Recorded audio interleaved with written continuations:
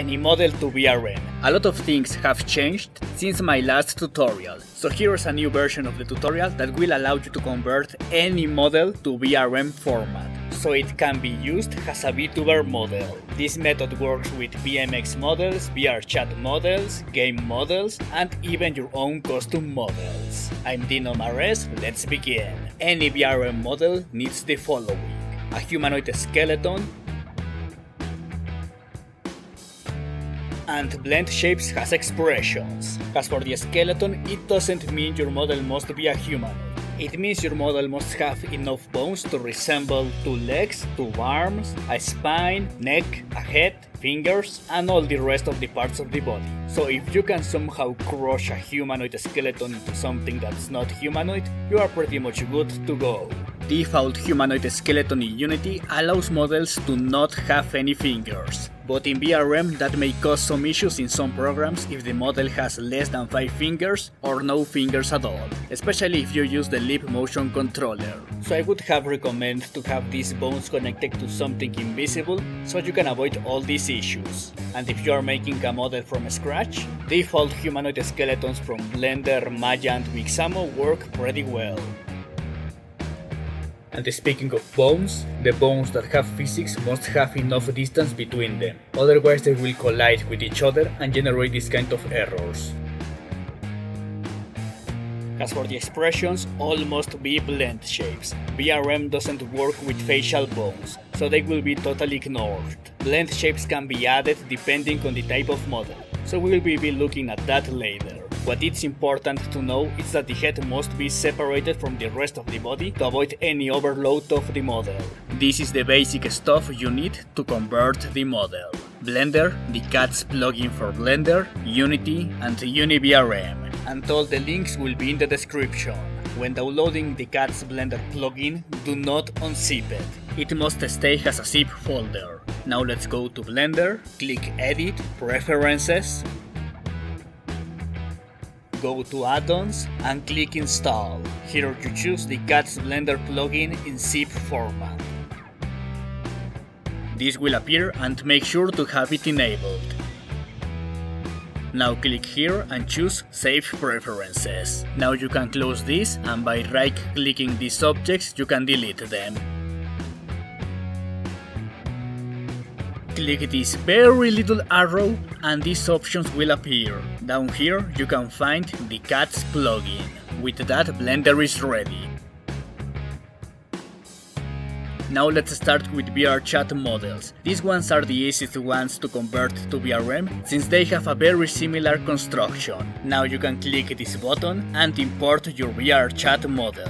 It must be in FBX format. How the model is imported depends on each model. For example, this one requires a little fixing to properly work. Luckily this plugin can fix all this with just one button. But before pressing the button we have to set up a few things. Click the button options and deselect Join Meshes and Combine Materials.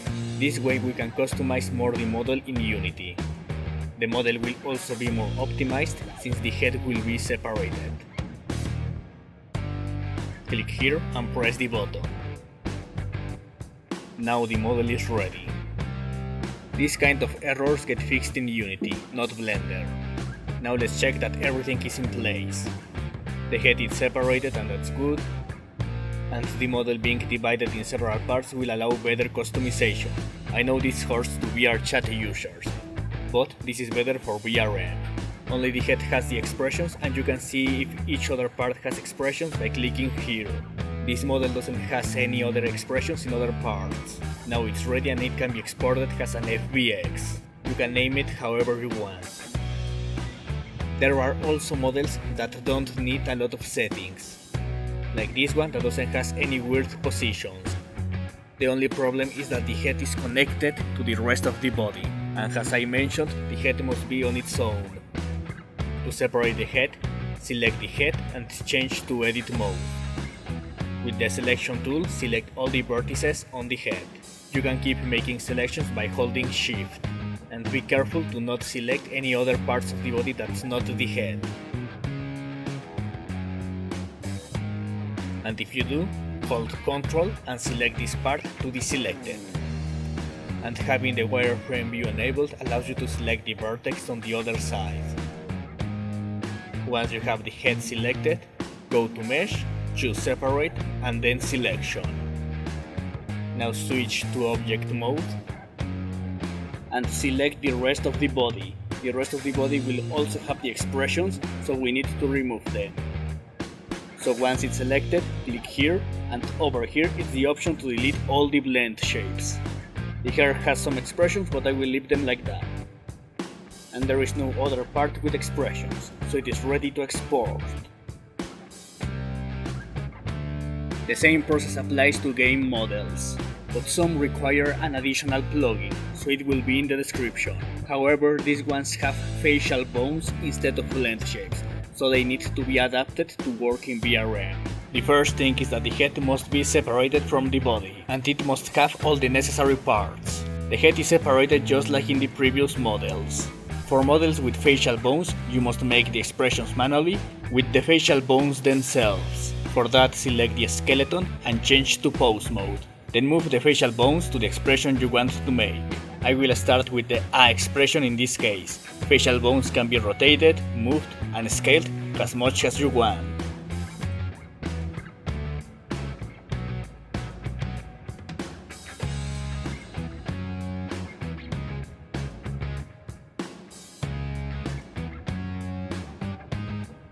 Once the expression is ready, switch to Object Mode, select the head, go to Modifiers, and apply the bone positions as a shape key. And when checking the blend shapes, we will see this armature option, that is the new blend shape we just added. You can change the name of the expression.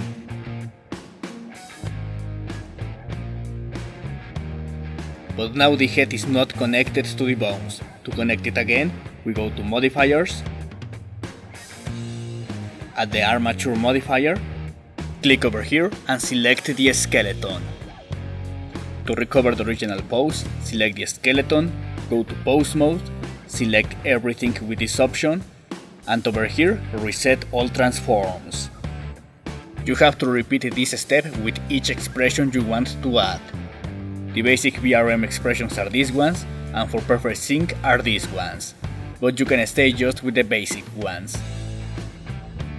Now let's go with PMX models. I recommend to have PMXeditor to check the model first. The first thing to do is to check the expressions, since some models have bone positions as expressions, and those are not compatible with VRM, and so they get lost. The same thing happens with texture changes. Bone position expressions have an orange square at the beginning, and if you enable the bone view in the test window, you will see these hidden bones move. To make sure the expressions don't get lost, in the test window set the expression to the max, click here, and then save it as a new file. Now go to the Morph tab, right click, and select a new expression with vertex position. This window will pop up, and now open the new file we just saved.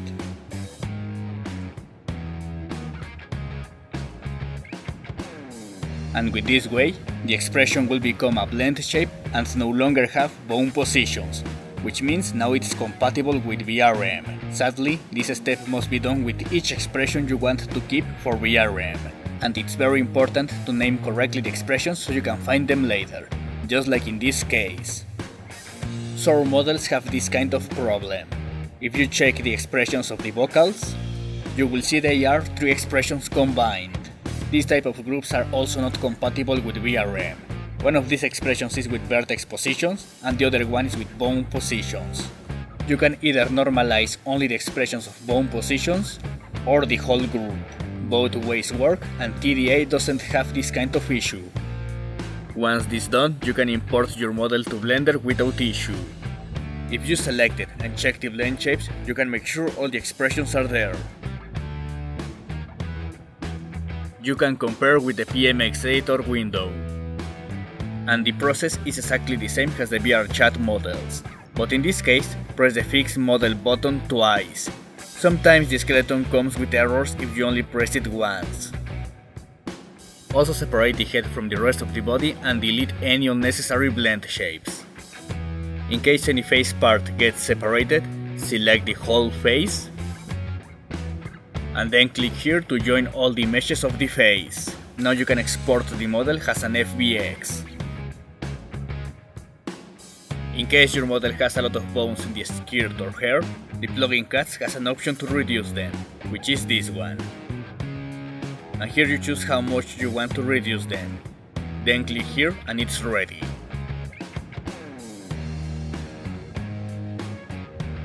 And in case the bone chain doesn't appear in the list, you have to remove them manually.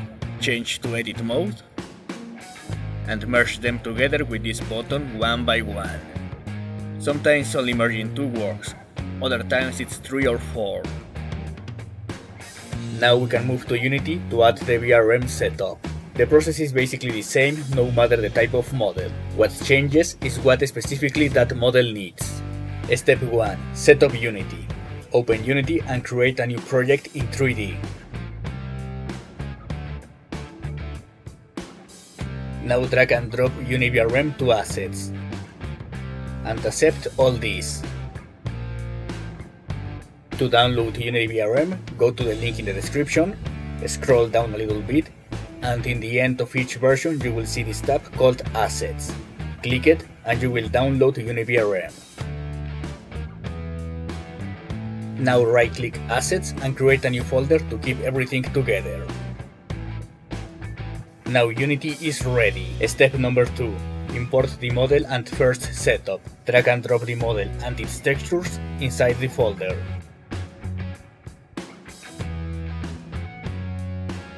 Select the model and in this very first tab, change the blend shapes normals to none.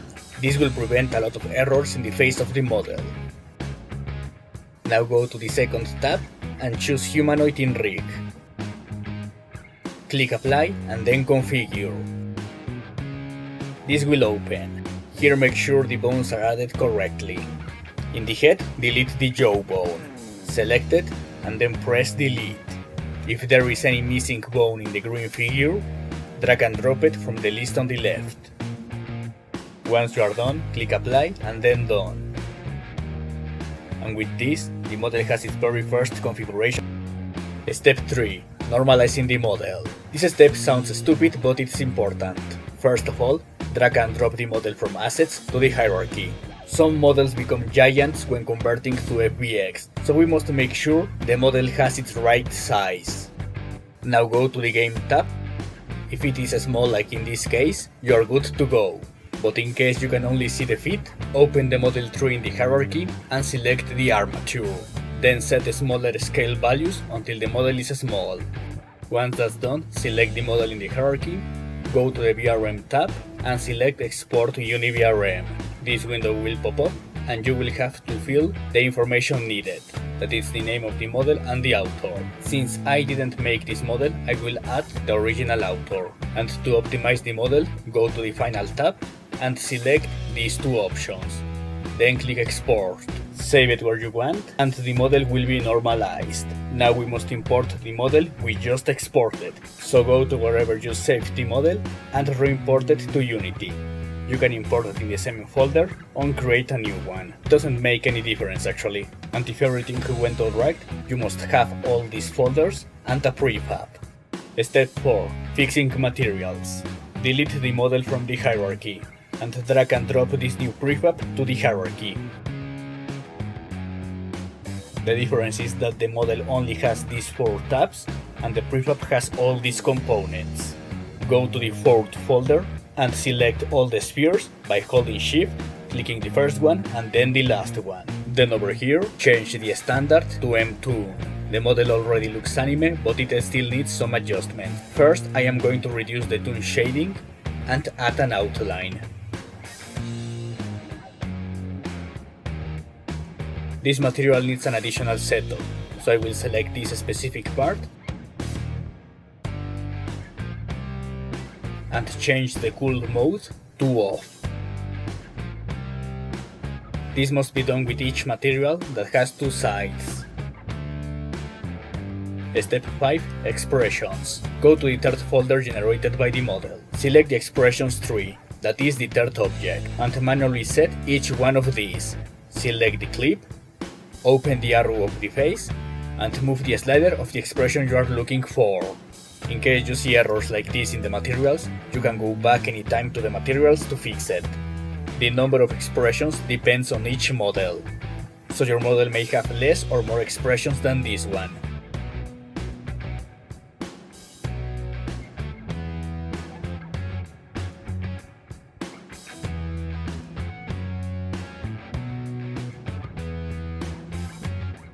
Step 6. Physics and colliders. VRM models have this bone called secondary.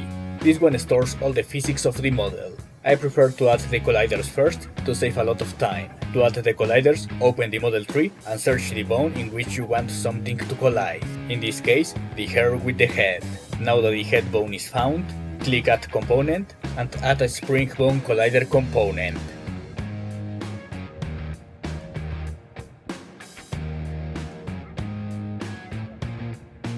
This will generate this pink sphere in the model, and here you can change the settings like scale and position.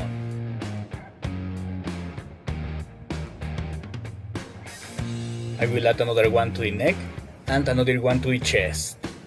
But in the chest I will be adding 3 of these, which can be done by setting the number 3 in this box instead of adding 3 different components.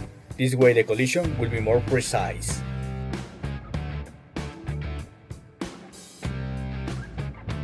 Now go to the secondary bone and drag and drop the bones with the collider component over here. Now you can add the hair bones to this other section. You only have to add the first one of each bone chain. Now I will copy this component so I don't have to add the bones with the colliders again, and paste it right here. Now I will remove the hair bones and replace them with the cloth bones. You can add all the physics bones in one component, but I prefer to have each one separated. That way you can have more control over the physics and to what bones they collide. And to finish the model, I will place the camera in front of it so I can take a screenshot of the face. Of course, you can take a screenshot of the model, render a picture on your own, but this step is pretty much optional. And once you are ready, select the model in the hierarchy, go to the VRM tab, and export the model.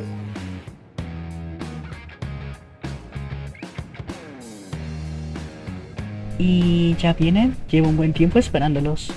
Sigue cargando el juego. Ay Dios. And this is the basic process to convert any model to VRM. Some models need more adjustments, others don't need a lot of adjustments. I also do this type of commissions, so if you are interested you can send me a message on Twitter. And if you would like to see your model dance, you can check out this other video on how to convert your VRM model to MMD. And this is all for now. Thank you so much for watching. Don't forget to subscribe and follow me on social media. See you next time.